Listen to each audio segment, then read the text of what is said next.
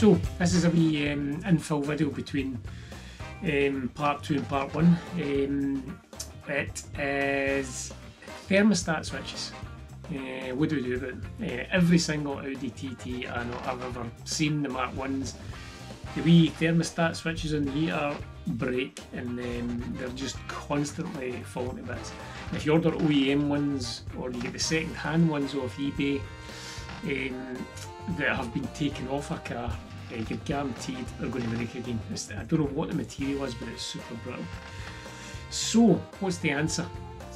I reckon it's 3D scanning and 3D printing. I'm going to have a wee shot at that and see how they turn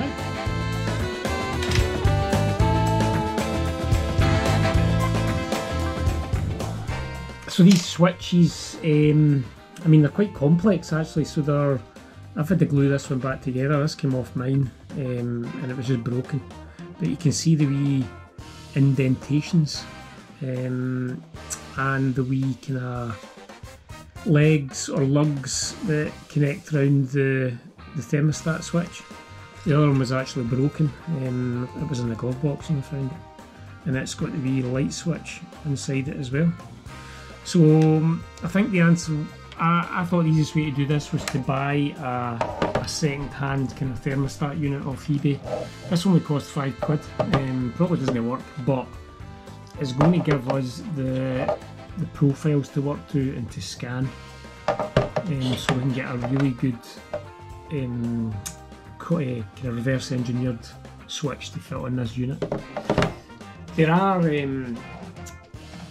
STL files available. I saw one on Thingiverse that I actually printed it, and it was shocking. It didn't even come close to fitting on the actual unit.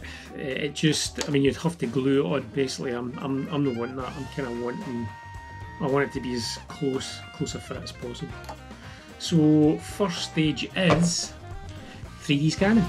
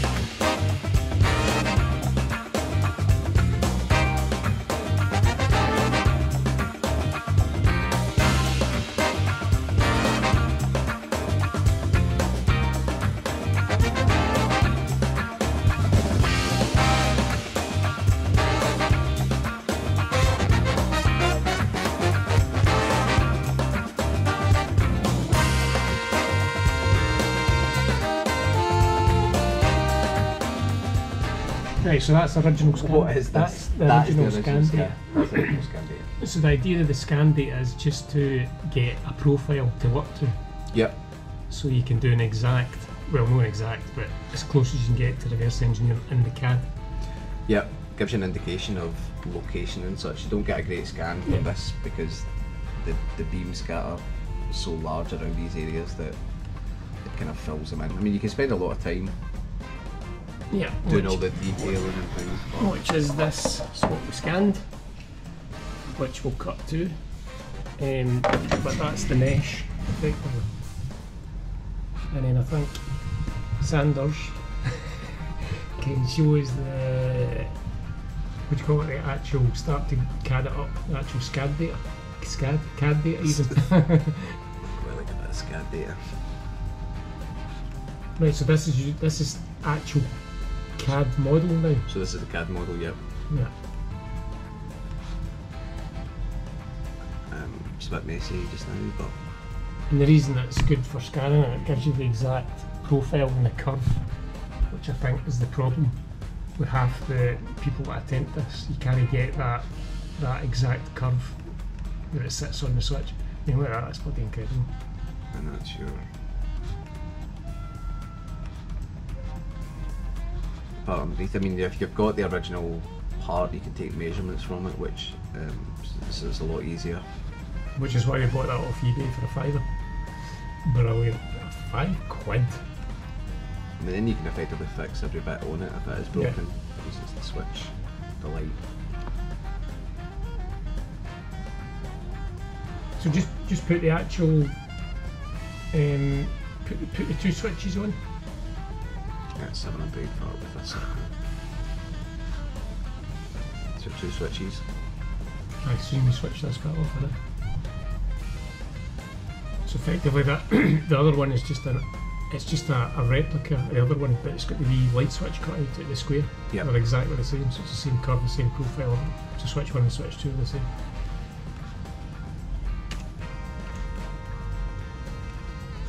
Yeah, that's pretty cool. Yep.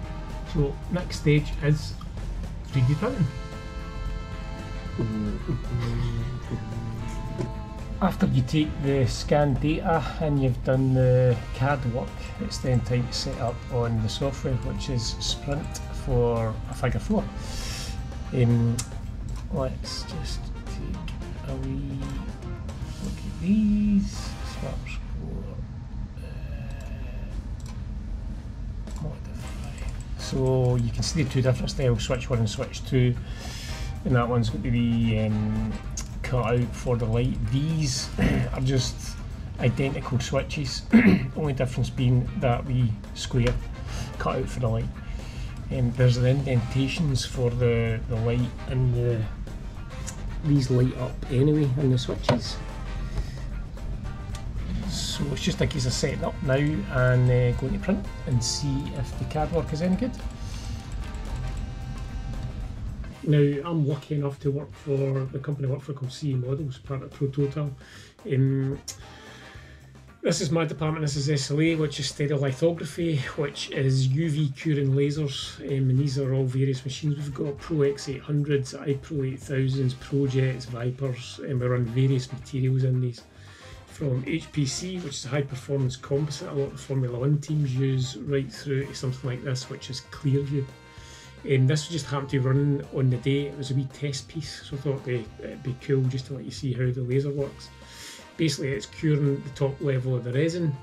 In this process, this one's quick cast, so this would be done for making investment casting patterns. So you can see here, that'd be the build finish now.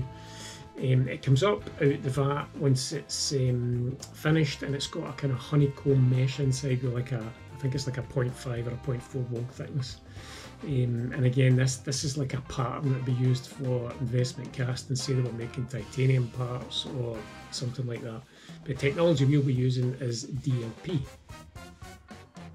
And the switches we're going to use another technology called DLP, which is these, and this is figure 4.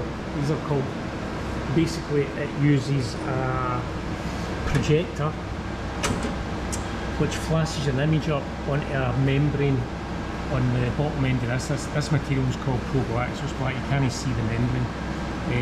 And it'll eventually, that platform will lower down into the resin, and then it will eventually come up with a part built. It's a pretty cool technology actually, it's very quick and incredibly accurate.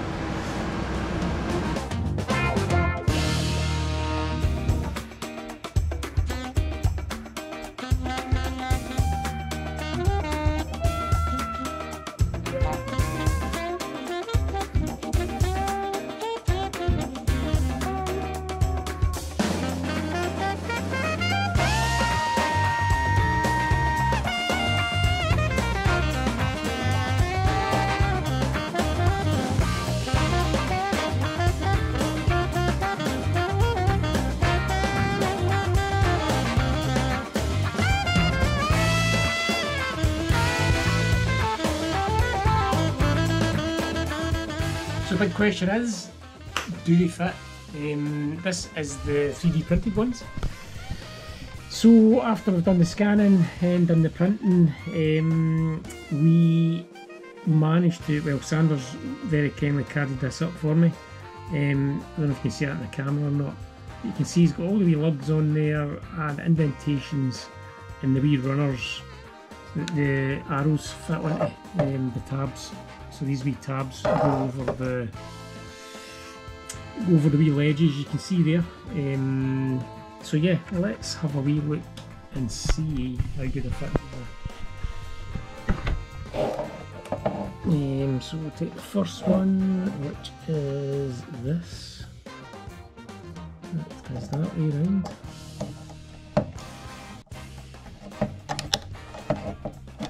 There we go. And this is this one round. Yeah, perfect. So I mean, you can't get better than that. I mean, just look at the shadow gaps in it. Yeah, that's pretty good. In fact, they're probably better than OEM. The plastic, the printing material we use is called Pro Black. So it's a very tough and very durable. And yeah, so these can actually be painted as well, but I probably will just leave them that black colour actually. Turned out really well. Yeah, so I would say that is a success. I mean, that it just goes to show you 3D scanning, reverse engineering, CADing up. It's the way to do it. It's absolutely perfect. I mean, they're incredible. So I would say that's a success. Anyway, so next video will be part 2 of the TT with the sills, the wings, pipes. I've got a few other things planned for it, but yeah. So catch you in the next one.